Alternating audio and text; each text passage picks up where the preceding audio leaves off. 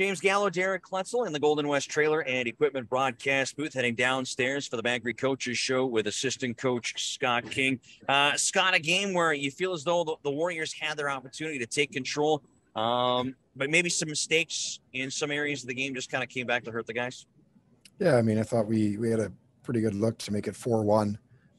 Didn't go, and then the game changed from there. But we definitely had our opportunities to widen the lead. And just didn't find a way to score. So, they hung around and they found a way to keep pushing. And, we lost Gallo there at the back end. That hurt a little bit. So, no excuses. But, we definitely had our opportunities to kind of put them away a little bit earlier. And if we did that, it probably would have been a different outcome. Did you like the energy that your team had to begin this hockey game? Yeah, I thought it was great. I thought came out real hard. Obviously, a lot of excitement and energy in the building. We pushed hard. We had a good period and a half, and like I said, we had our opportunities to widen the lead and couldn't do that. But Regina, they keep coming. They're a hard-working team. That's their identity. They play like that for the last since I've been in the league. So we knew they wouldn't give up, and Bedard got going there, and he got 3. So. Did you feel as though when you guys jumped up 3-1, they started to turn the tides in terms of they really wanted to start playing more physical? They seemed to be throwing quite a few hits through the middle.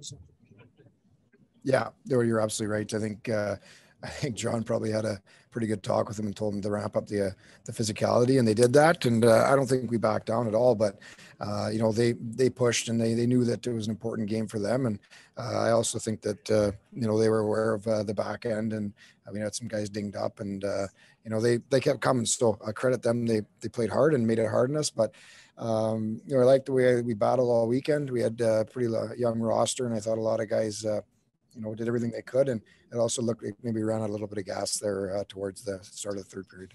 That's exactly what I was going to say. We got a young roster, not used to playing back-to-back games at that pace, for sure.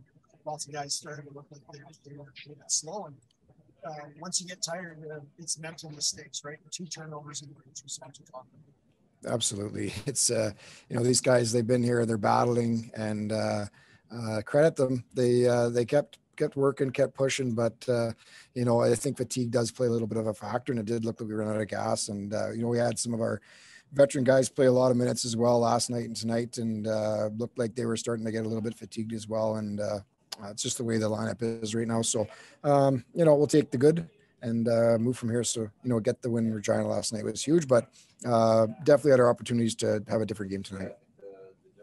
Young lineup for sure. Competed really hard with the Pats in a big rivalry series. What you like about all those young guys, man? There's a lot of talent in that group and that effort. Yeah, that's the exciting part. Is the future is definitely bright. We've got a lot of young kids that had real good training camps. They showed what they can do, and I think it's just a matter of them getting a little bit stronger. And once you put that weight on, they'll be able to be real good players at this level. And for them to step in, you could go down the list, but they all really battled hard, and the future is definitely bright, and that's a real good group of young players there. Bankery Coaches Show with assistant coach Scott King. Scott, thanks for joining us here tonight. Good luck coming up next weekend. Thanks, guys.